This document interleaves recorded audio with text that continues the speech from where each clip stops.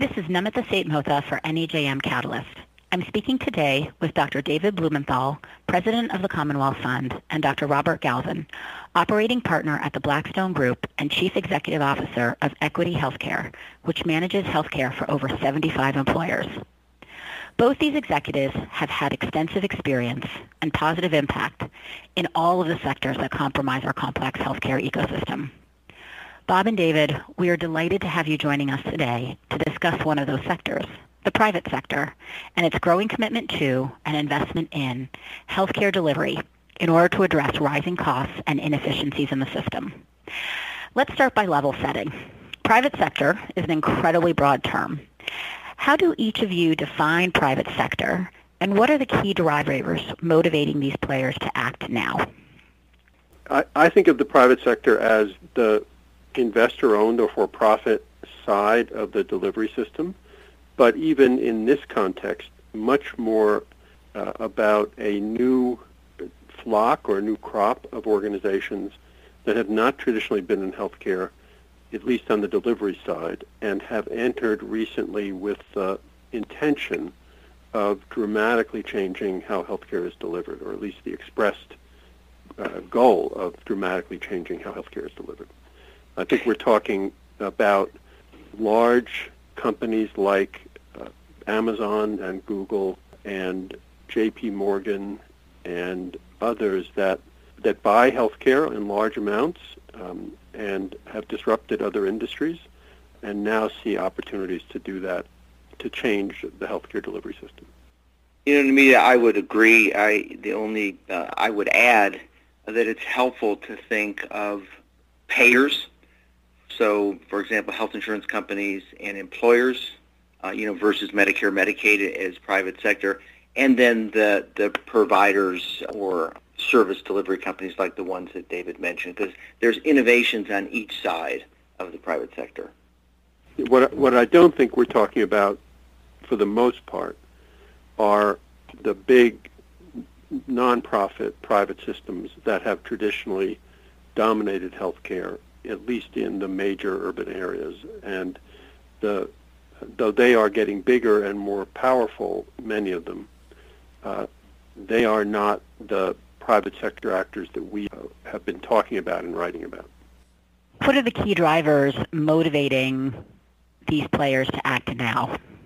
Sure, I can take that one. Look, I think on the payer side, costs just keep going up, and without evidence that outcomes are getting better at the same time. So if you're an employer, trying to pay for healthcare and stay profitable as a company, you're really challenged. And I think that drives change.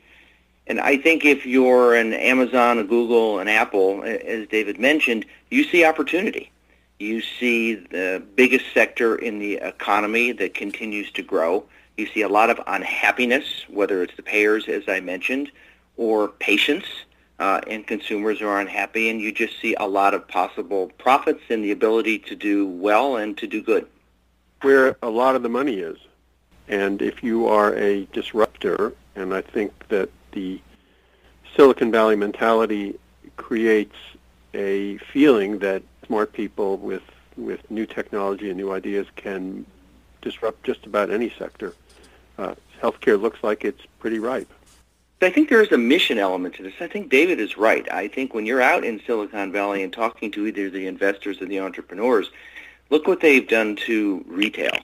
They've done to transportation. Look what they've done to sectors that it seemed banking, impossible to change. And I do think they look at healthcare and see it ripe, just as David said.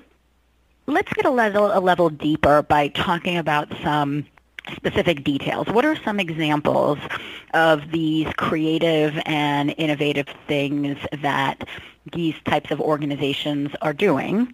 And are any of them mature enough yet to actually have demonstrated meaningful impact?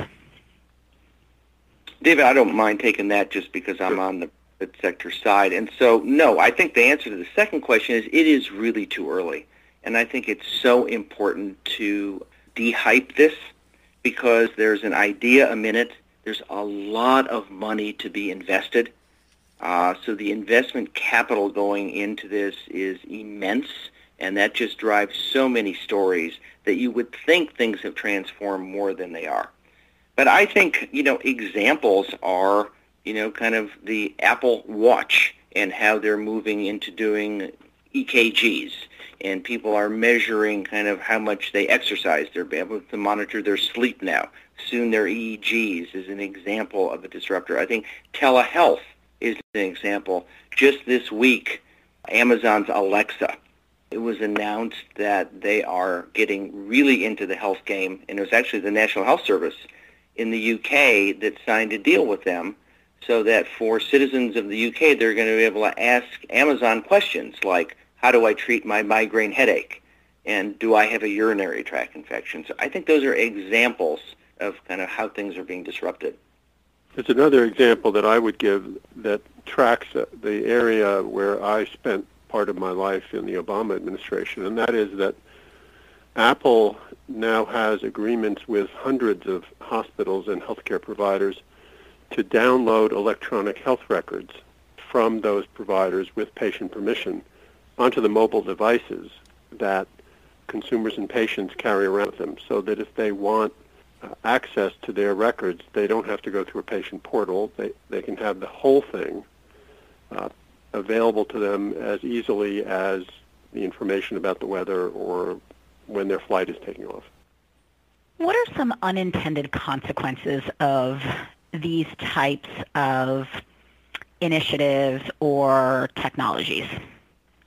It sounds great. You talked, Bob, about wanting to de-hype some things. Let's pause and think about what some of the potential unintended consequences are of introducing these types of things to the market. Yeah, sometimes I think the unintended consequences exceed the benefits, to be honest. When you get into a system as big as healthcare, as resistant to change in healthcare, and inherently so much more complicated, this is really not buying goods and services over Amazon. This is not getting an Uber or using Lyft. These are, in many cases, very sick people with complicated diseases in a system that's already kind of very complicated. So one unintended consequence is you just make it more complicated for people. So now the number of choices they have and kind of the array of kind of opportunities they have to access these apps can be overwhelming. I think the misinformation is another unintended consequence. I'm not sure how good Alexa is going to be, or whether there's going to be any clinical judgment in Alexa. So if you now go on to the web and look for healthcare information, it's as likely to be inaccurate as it is to be accurate.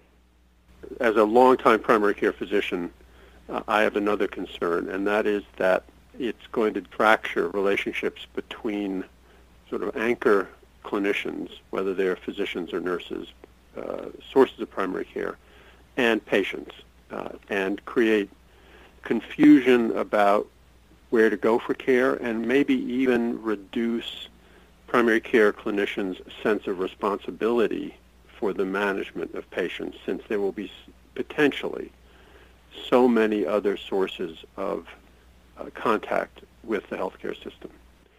One place I would probably disagree with David. I don't disagree with him that it is something that might happen. I disagree, and I am a primary care physician and a proud one. But when I look at how people want to access care, and if you look at this from a, quote, consumer point of view, they don't necessarily want to try and reach a primary care doctor who might not call them back, or they have to wait a certain amount of time for an appointment. They want immediate access. And so whether it's these convenience clinics that came up, whether they can do it from their phone and soon their watch to get an answer, I think it's serving what they want. Now, I'm not talking about, the small percent of very sick people. I'm talking about the big percent of people that have everyday health care concerns. And so I worry about primary care, again, as a primary care physician, because I think the mode of delivery isn't consistent with what people want in today's kind of very connected, fast-paced world.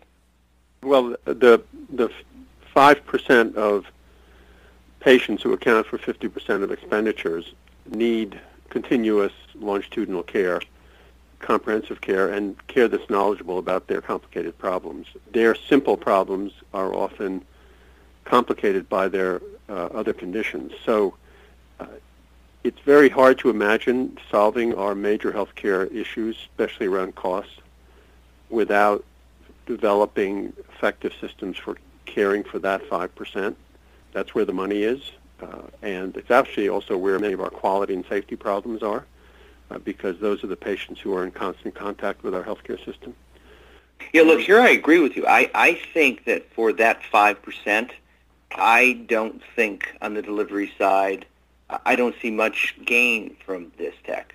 But that means 95% of the population might not have their service needs met in a system that serves the 5. So I see it atomizing, and I see all this investment capital and all the kind of uptake, by individuals as they go into these convenience clinics and increasingly use telehealth to be a sign of that.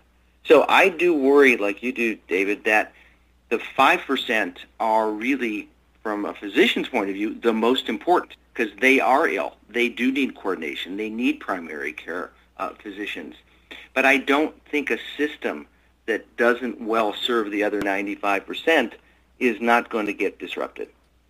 The best kinds of conversations are those where we integrate many different perspectives, out of which we'll find a path forward as we continue to do, and as you, Bob and David, are both leading and shaping the conversation and the structure of our future healthcare delivery system, and beyond that, our larger healthcare ecosystem.